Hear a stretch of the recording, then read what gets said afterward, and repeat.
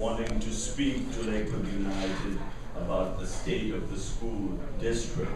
So we look forward to that.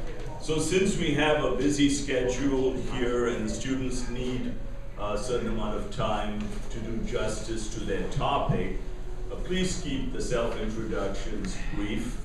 And maybe we'll start with John in the corner there.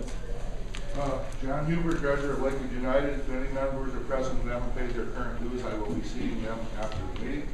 I have 3 cards here. I think everybody signed. Jack Averill, Hugh Hedges, and Lee Applegate. If you haven't signed their Christmas cards, raise your hand and I'll make sure you get their cards for your signature.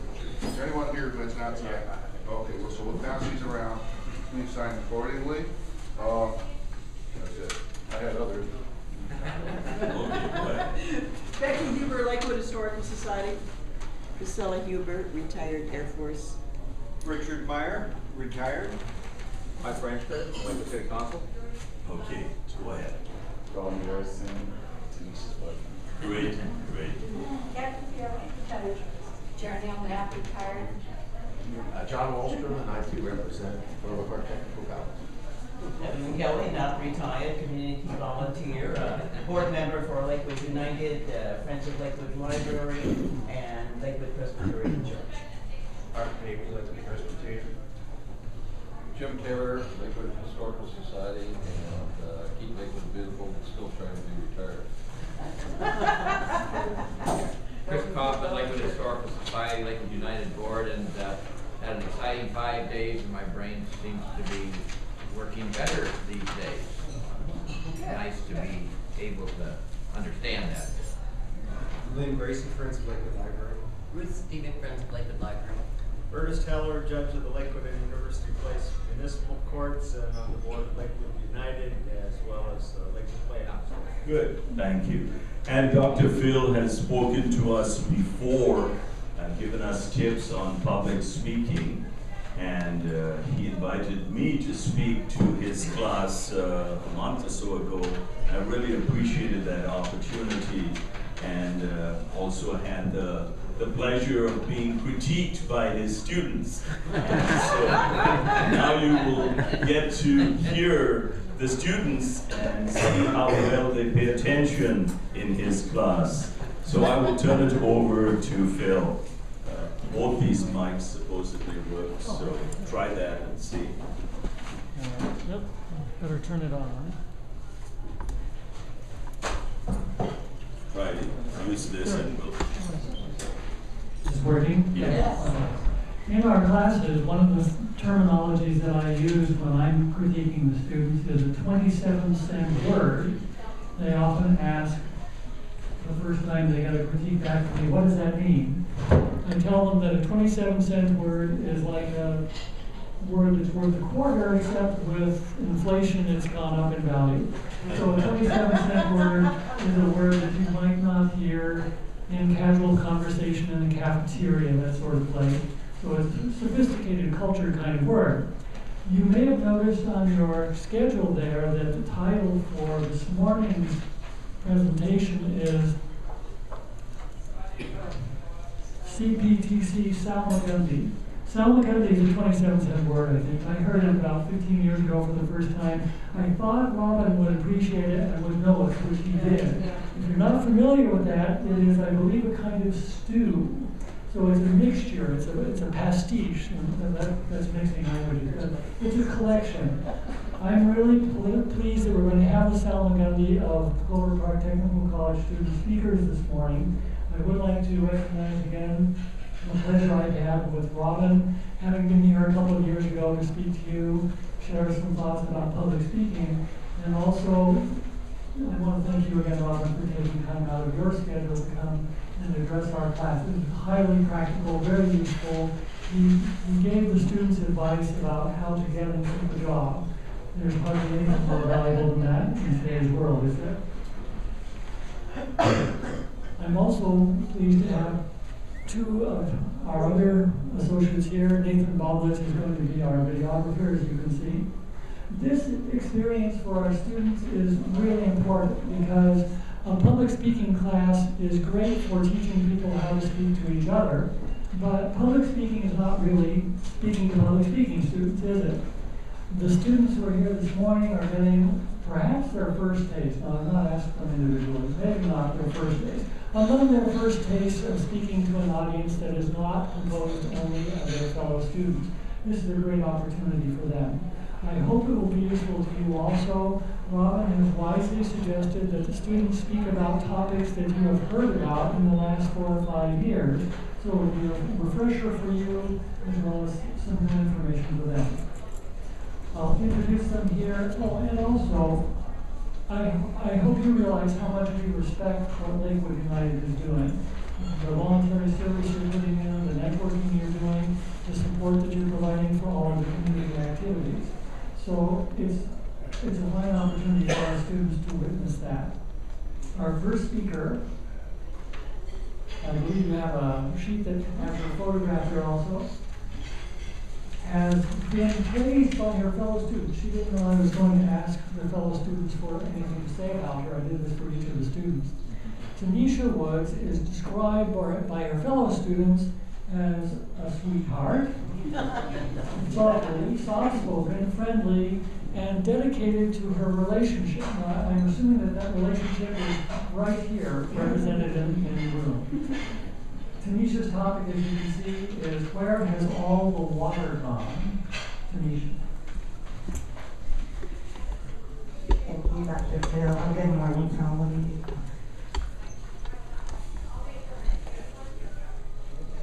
We used to have a lecture on a podium or something. Let me adjust it here.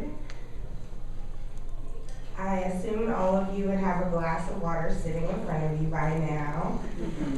So I'm going to get ready to start. Do any of you know the importance of the glass of water sitting in front of you today? Do you know how much water is worth in other countries?